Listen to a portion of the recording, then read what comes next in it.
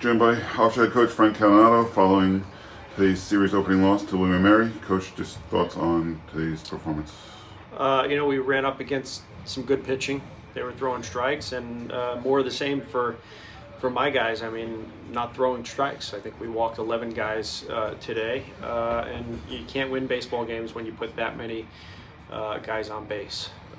So we've got to do better.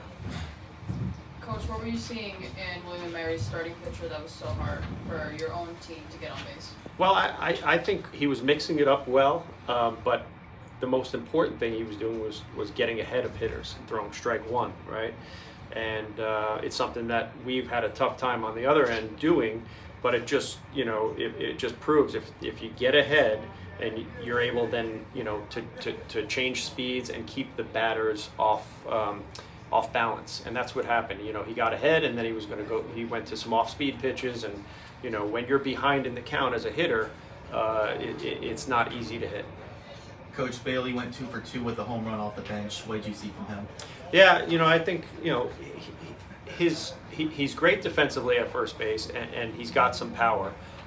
He's a little bit of a streaky hitter, but he has heart. He goes out there, he plays hard every single day, so it was nice to see him get a couple of hits, and obviously that's a confidence builder for him when he gets the home run there in the last inning. Fayetteville looked like he had a strong first inning. What kind of happened there in the second? Yeah, it's he did. He had a strong first inning, and it seems like a lot of times that's the way it goes with him.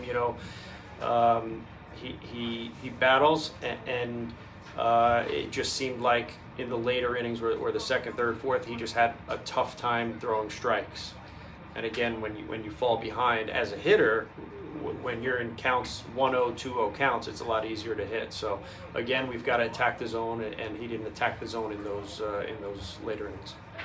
Brugman had some fine plays defensively behind the plate. What did you make from some of the stops he was able to make on pitches today?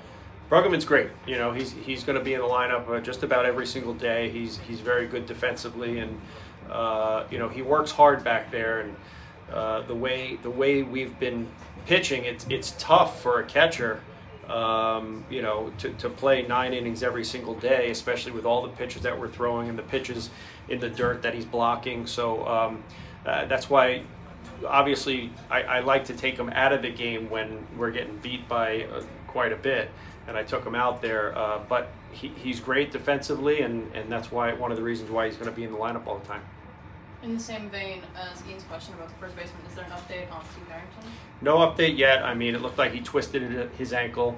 It's swelled up pretty good, so he had some ice on it. We'll see tomorrow morning how he feels. What adjustments need to be made going into tomorrow's game?